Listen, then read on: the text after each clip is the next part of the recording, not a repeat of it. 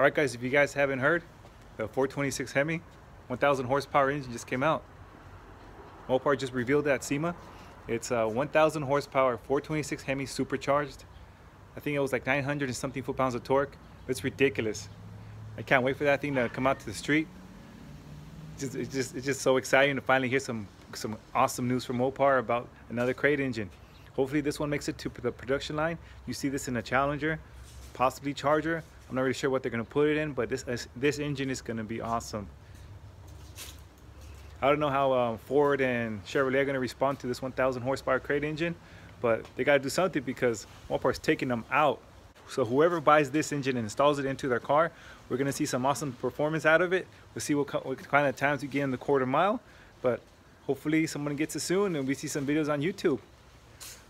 I don't think I have the funds right now, but that 426 Hemi supercharged in my CUDA, I think would be badass. But we'll see what happens, guys, and I just want to let you guys know, if you guys didn't know already, badass engine from Mopar just came out. See you guys later.